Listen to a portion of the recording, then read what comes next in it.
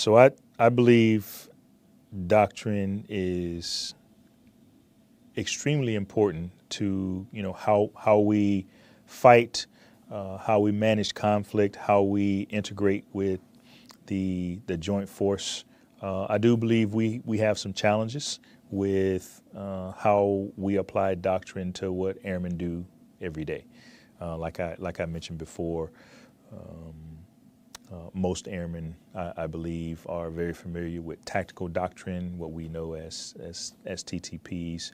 But in my experience, I can think of an opportunity I had in Afghanistan to oversee the JET taskings, the Joint Expeditionary Taskings, and just understanding doctrinally how the airmen that were assigned to that unit had a command relationship with a senior airman that happened to be in another country. But just understanding how all of that worked was important for me to be able to provide the right level of support, not only to the commander, but to all the airmen that we had in that theater.